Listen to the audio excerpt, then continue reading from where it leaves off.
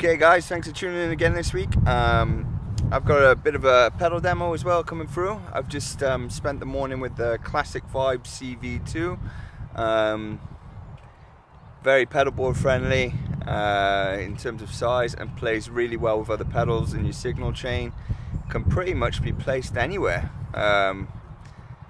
Yeah, I had similar results wherever I put it in the chain, which makes for good playing.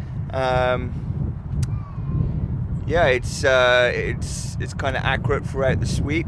That middle point is there when you use a wah, that kind of watery sound.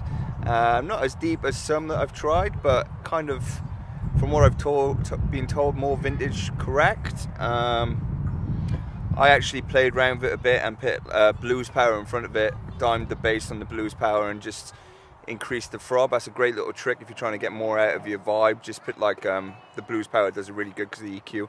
Something that you can EQ in front of the vibe, and that'll just make the vibe pop a little bit more without having to do any internal mods. So yeah, it's a great pedal. As always, I'm just showing you the tones that I can get with it, as opposed to dialing through parameters. My signal chain will be shown in a video for those who want to know.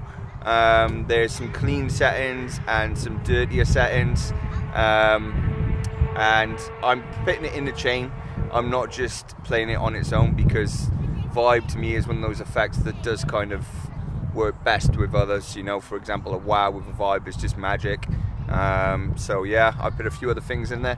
Just wanted to share the tones with you guys. I got a good video coming up on the Preacher Fuzz. For those of you who know, for those of you who don't, look it up. My good friend Brad from Don't Forget the Fuzz has sent that out for me to try, so I've got that coming up soon, and a few other bits. I got another couple of bits being sent out to me.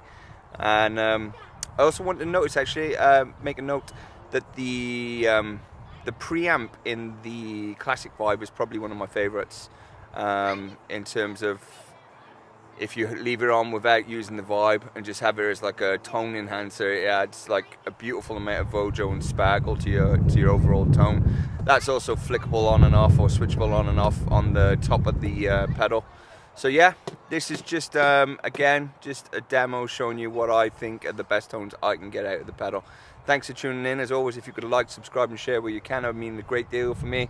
I'm trying to build up more and more momentum on YouTube, and all the interaction helps me get further up the feed. So yeah, thanks for tuning in, and let's get into it.